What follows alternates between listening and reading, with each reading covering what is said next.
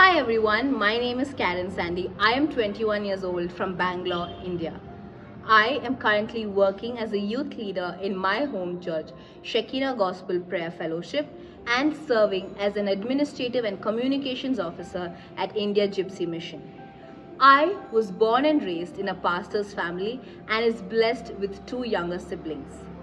I am grateful and thankful to my family for nurturing me with sound and strong biblical foundations that has made me the person I am today.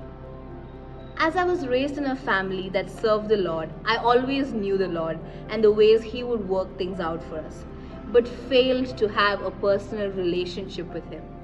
When I was going through a tough time of shame, of guilt, of drifting away from God and not wanting Him anymore, He encountered me.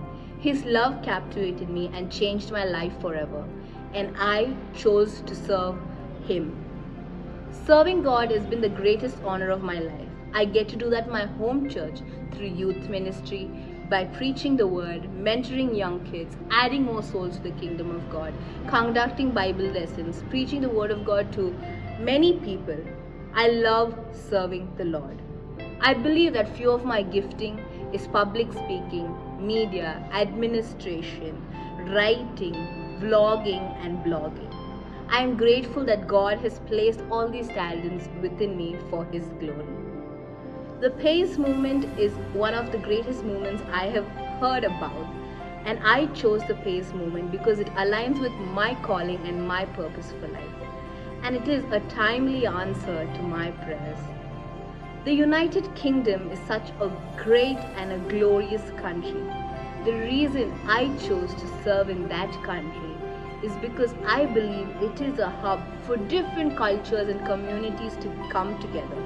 And I desire to see God work through different cultures and different communities with no boundaries at all. At my year in Pais, I am looking forward in enabling and equipping myself and others for the kingdom of God to glorify His name. I'm looking forward to add more souls to His kingdom. I'm looking forward to learn many more things about His kingdom.